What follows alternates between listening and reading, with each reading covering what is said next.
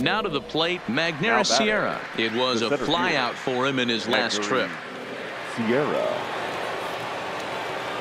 He comes set. Here's the 0-0 pitch. Fouled away.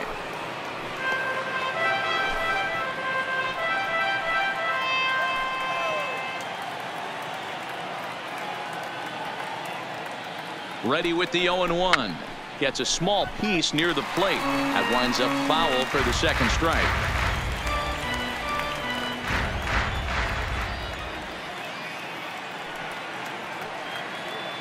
0-2. Here it is.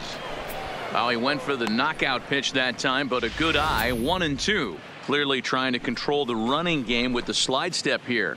Yeah, that's a good way of trying to control the running game, Matt. The problem with it, though, it has a tendency to throw your command off because you're worrying about that runner on base. Swinging a soft liner. Oh, and he misses it.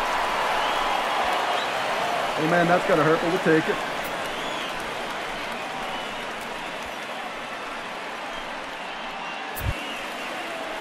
Digging in now, Luis Nunez. He got on top of one and was a ground out victim last time. Nunez. He got him, and the go-ahead run will be left stranded at second base.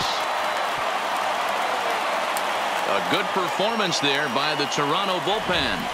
Home half of the 8th straight ahead, and we still have no score.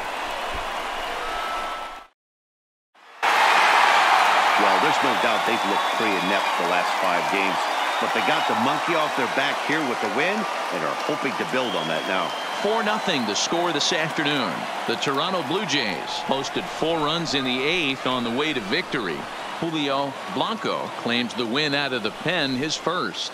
Kenny Copeland has settled with a loss after giving up only 1 earned. So that just about does it for Mark DeRosa, Dan Plesac, Heidi Watney, and our entire crew. I'm Matt Vasgersian. You've been watching MLB The Show. For more, make your way over to theshownation.com.